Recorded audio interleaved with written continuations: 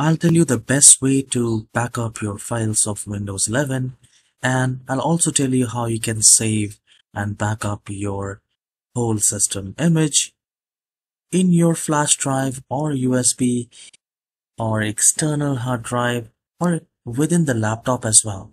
So if you do not have the USB or the hard drive, so I'll tell you each and everything about the backup, whether you want to back up on the external hard drive, within the computer itself, or the USB flash drive. And it will be a very easy process, just like a cakewalk. So here in the search icon, type control and you will find control panel, and I'll click on that. Once you click on that, your control panel should look like this. And if it doesn't look like this, then we need to click on this view by and then click on category.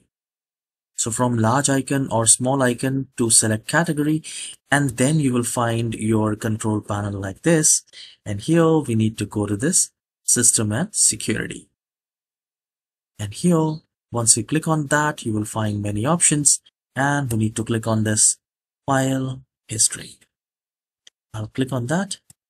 The moment you click on that, it will keep a history of your files. It will start, searching something, and then you will have a window like this.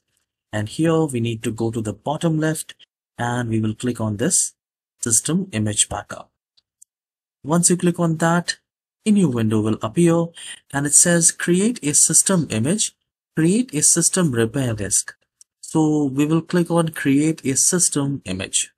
So this will actually save your files and the whole image of your computer.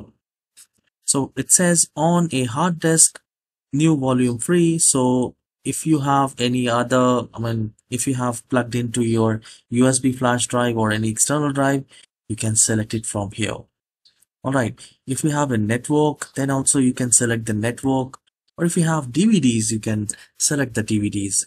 So I'll click on that, and it will also tell you how much size is required on that particular drive.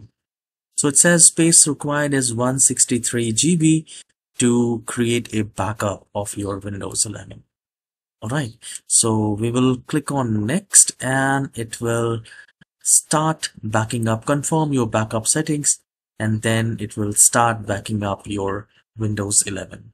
So the whole image of your Windows 11 will be backed up along with the files, and you can also restore whenever you need. So it will be a very handy thing. If your computer is very important, you can always do that. And I would always recommend to have the backup of your system. So I hope you have enjoyed this very short tutorial. Please hit the like and subscribe. I'll see you on the next video. Have a wonderful day.